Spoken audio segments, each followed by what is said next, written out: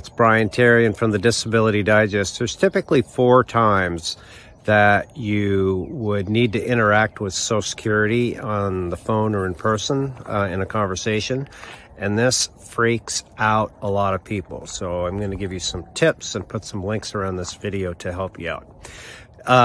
So I'm in hopes that this relieves some of the stress, concern that you have, gives you the answers that you need.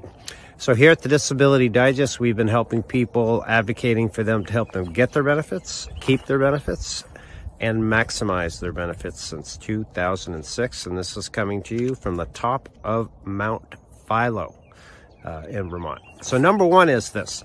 When you apply for disability, you can apply in person, which requires that you speak to them, or you can apply on the phone.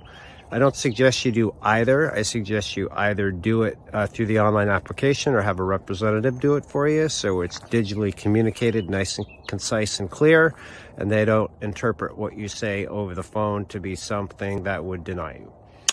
So number 2 is you're going to go for an exam through the approval process, or 72% of you will. That's the second one. And that's really critical what you do in that. We'll put a link around this video to help you out with it. Give you the answers, and I think there's 7 key things now that you should be doing in that.